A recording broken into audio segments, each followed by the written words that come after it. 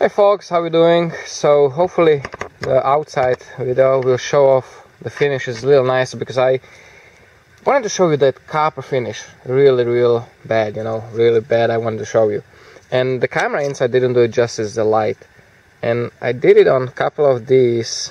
Pretty much had the copper blast yesterday with finishing and really like it. Kind of, yeah, definitely shows it much better. These Gavidashies came out just cool. One of the last, these are actually the last Sharkeys and one of the last Gavidashies. For a long time, you know, Sharkeys are getting the new look, and Gavidashies, I'll probably just retire them, because there will be always the new, the small tool. So this is gonna be one of the last ones. So you see really cool copper wash. The cool thing about this, what I've noticed from handling it for the last couple of days, this finish, it actually is pretty, you know, pretty resistant. It is definitely much more resistant than acid wash. It doesn't rub off. So far I didn't see it rubbing off. It doesn't rub off even from the sheets. You see, these are always kind of tighter sheets, just so they don't fall out. And it doesn't leave marks. It doesn't just rub off the copper. So actually very resilient kind of finish on it. It does rub off when I overstrap it. When I strap it too much, like when I go to the bevel. Can kind of see it here a little bit, but that's, you know, power strap with the compound at higher speed. So gotta say, definitely a lot more resistance. I'm curious to see how it's gonna look when it kind of, you know, if somebody doesn't take care of it and starts patina, you know, how copper goes greenish. I think it's gonna be pretty cool too.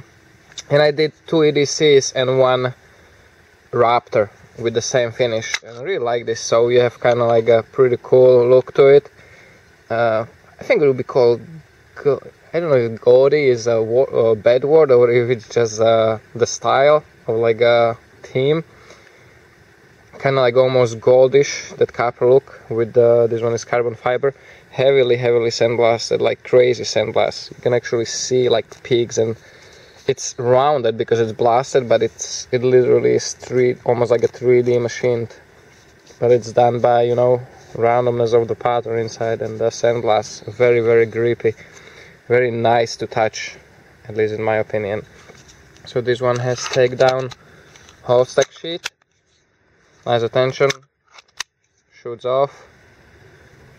The fold over design. This one has a OD green whole stacks carbon fiber, with the black and OD green handle, and it has the same finish. And look at that, really like it. If the camera would focus on it.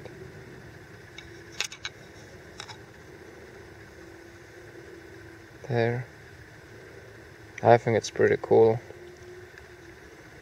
These have jimpings. That one has, this one has kind of like that micro rog on the spine.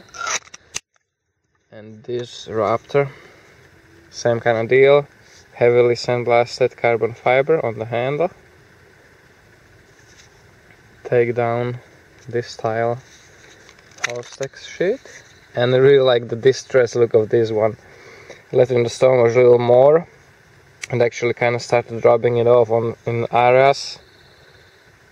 But it has that cool, very rich copper color on some areas, and then that washed out patches, like a very distressed look. The nice thing about this is, I mean, some of you might notice that I don't do acid wash. The acid actually, like to a certain degree, sometimes degrades the steel. That's why I'm staying away from it, so the knives are as best as possible as users. But the copper wash is actually, it's really quick. It's very quick chemical reaction. So the knife is there actually literally minute or two. And the acid is very diluted. The one I use is probably like just a couple ounces of acid and about a liter of water, and then the copper. Just a lot of copper. I you know, every time I have some rods, I throw it in there. There were some pennies to begin with. Yesterday I actually grounded extra to get even more copper on that steel to do the bonding. Actually ground some into the dust and throw that there. And also it helps that it's I have very rough media in the sandblast, so when I open it up, it gets to those pores, and then I stone wash it, which closes the pores. So you know, there is the actual chemical reaction of steel corroding from the acid doesn't really happen, because that's when I did the experiment.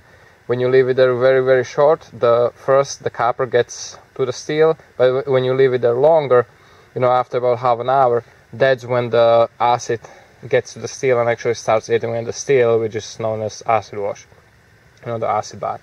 So that doesn't actually happen. So, you know, there isn't that chemical reaction between steel and acid, actually just between the copper and acid that bonds to the zinc in the steel. So I'm pretty happy about it. I'm probably gonna be doing pretty often, first off because I like it, second, there was pretty good reaction to it from people like it, and third, it's something that you don't really see people do. You know, everybody's just doing acid wash all over, everywhere, and it's just different, you know. I think it's the cooler, the futuristic acid wash.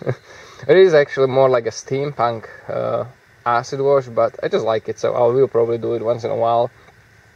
And if people are interested, yes, I can do it even on the older stuff, but I mean, obviously I have to charge for it, because it means taking everything apart, blasting, acid wash. It's quite a lot, not complicated, but it takes time, and then resharpen and everything.